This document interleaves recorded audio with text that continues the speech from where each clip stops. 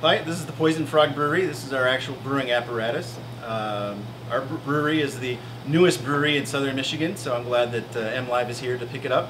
And we want to do everything, but we're starting small. We're starting small in a smaller facility. We're starting small with 6 beers on tap, a wine, a mead, and a whiskey, and a scotch. So that's our small startup.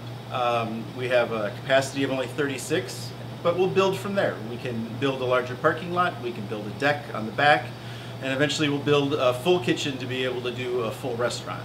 But right now we're starting out without food, then we'll add a little bit of food, be able to do appetizers, lunch, sandwiches, things like that.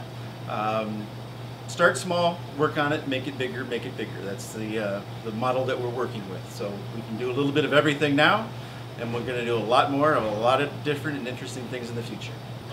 We have 6 beers on tap right now. We're starting out with a nice hoppy Belgian red called the Worm.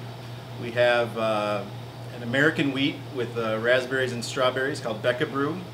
We have a German style wheat, or a Kolsch beer from the city of Cologne, one of my favorites.